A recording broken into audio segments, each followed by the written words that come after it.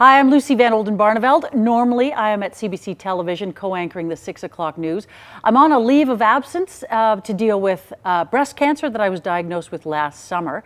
But because chemotherapy has just ended, I have this wonderful opportunity to be in a play here at the Gladstone as a bit of creative therapy. Having cancer pretty much changes everything, absolutely everything in your life. How you approach things, how you approach life, how you approach the world, your friends, your loved ones.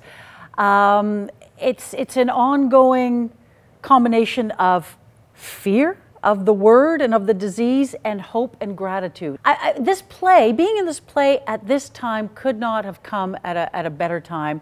I've finished my chemotherapy treatments a week ago. I have a month until radiation begins. And so this creative therapy has been so great. It's been a distraction in a dark, cold winter, and I love the theater, so I love being involved in it, and getting to work with Terry Loretto and Pierre Brault is an added bonus. And so as part of this, we're being mindful of what cancer is all about. February the 4th is World Cancer Day, so we're having a fundraiser. We're doing a performance where proceeds will go to support cancer programs in our community. So it's always on your mind, but so is theater. Can I just take you to all my next jobs?